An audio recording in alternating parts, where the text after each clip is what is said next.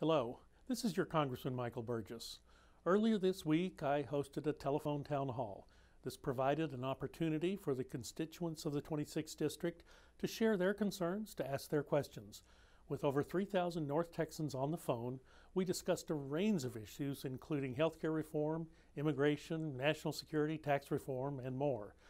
Throughout the entire telephone town hall, I asked several poll questions to get a better idea of how you feel on some of the biggest issues facing us Texans.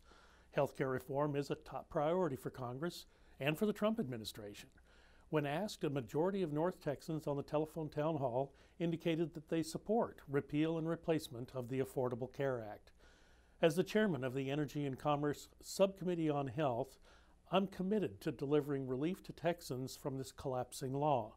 Congress plans to repeal the Affordable Care Act and rebuild our health care system to provide truly affordable care to the greatest number of people. Also, while on the telephone town hall, we discussed immigration and the vetting of refugees who wish to enter our country.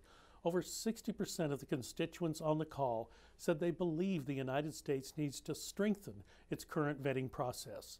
A year ago, FBI Director James Comey admitted to a group of bipartisan members of Congress that the United States lacks an adequate vetting system to ensure that there is no risk of letting terrorist sympathizers slip through the cracks.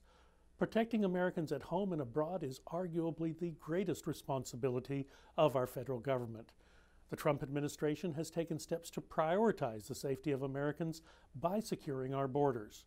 Congress will remain involved in the process and provide legislation to strengthen the vetting of those who wish to enter our country.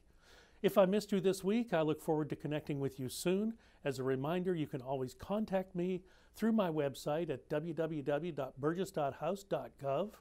Last year alone, I responded to over 39,000 Texans. As always, I appreciate your comments and your questions on these issues or any other issue. May God bless you and your family, and as the song says, God bless you, Texas.